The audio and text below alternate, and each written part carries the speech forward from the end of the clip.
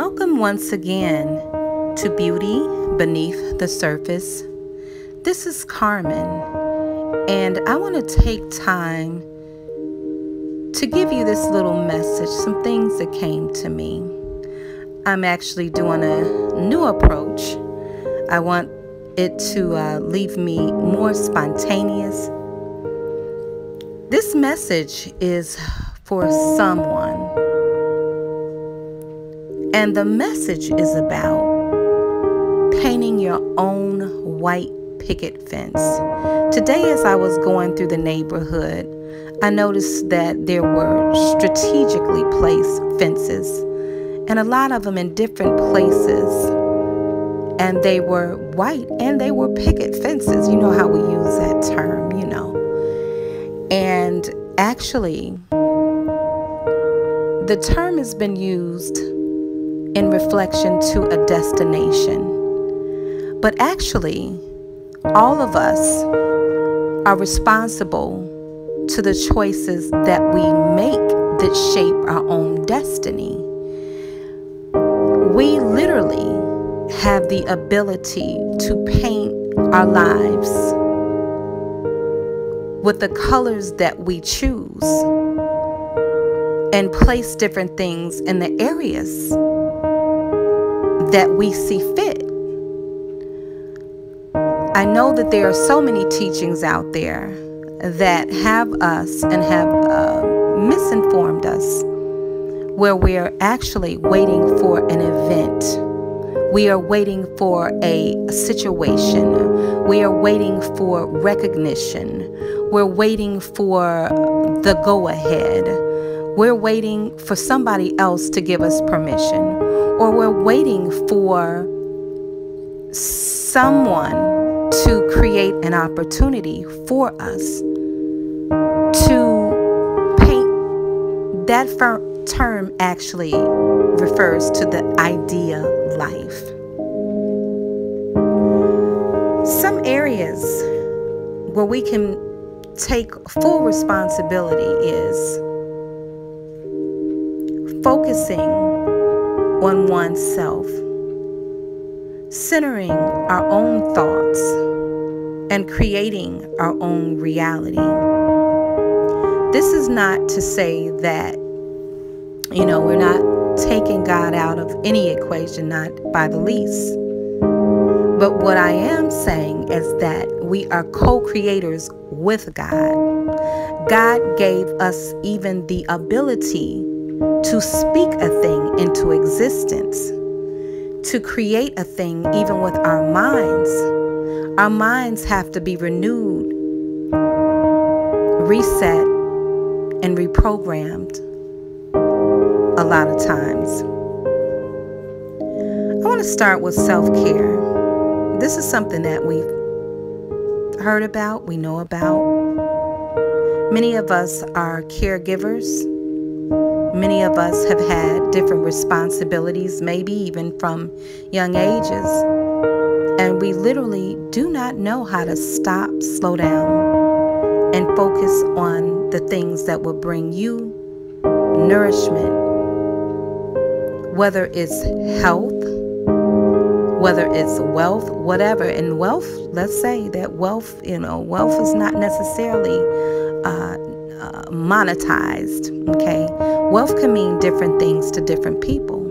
But if you take all of your time and expend all of the energy and all of your breath that God is actually giving you while you're here on this earth, running behind other people, putting out emotional fires, catering to other people's needs, where does that leave you time to figure out what you're really supposed to be doing? What you really like, the things that inspire you.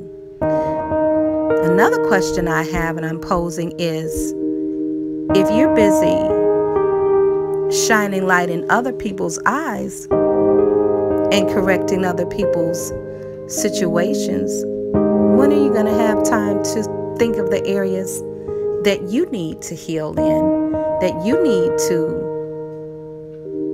be enlightened in? Do you see what I'm saying? So it has to be a commitment.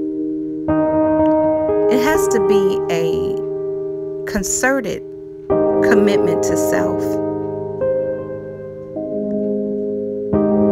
Take time to recharge. That time may only be like 10, 15, 20 minutes.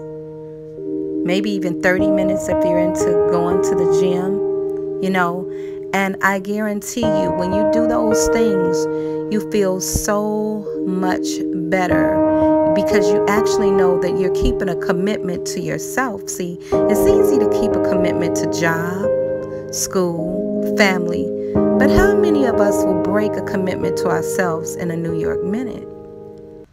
So we've talked about, taking time to recharge, committing to oneself,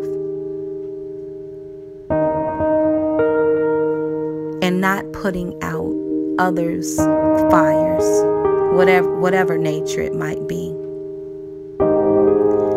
Another thing is we forgive others more quickly than we will forgive ourselves.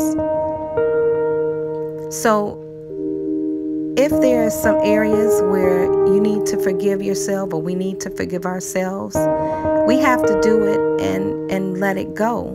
If there is even areas, this is another thing, where maybe some disappointment has occurred.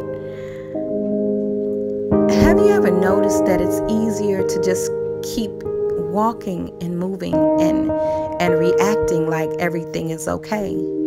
You have to allow yourself sometimes to feel and know that it's not okay. Maybe it's not okay how somebody treated you. Maybe it even wasn't okay how you treated someone else. But being realistic and allowing yourself to feel. And also being true to yourself.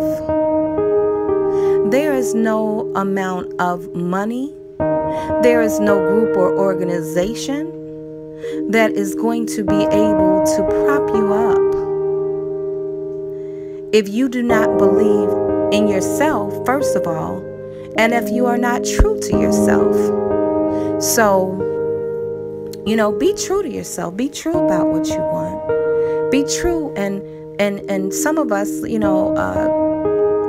are so busy. We have been giving different roles in life, or I'm trying to look for the proper term, but you know what I'm saying. It's like we have been put in the spot like, okay, well, you're the strong one. And and then we take on that form, whether we are really strong or not, and we do not allow ourselves to be like, hey, that hurt, that hurt. I was disappointed in that. And so that's where self-honesty, comes in. The worst deception is self-deception. So this is just me coming in. This message is for someone or someone's. Remember that you are the only person that's going to be able to give you that ideal life. The areas, let me clarify, that we can handle. Let's handle them. If you have an idea and you can conceive in it and you believe in it, it can definitely happen for you. That is your state of mind. That is your state of health. That is your state of being. Remember that we all have the ability to create our own white picket fences. This is Carmen, and I look forward to talking to you on the next message from Beauty Beneath the Surface.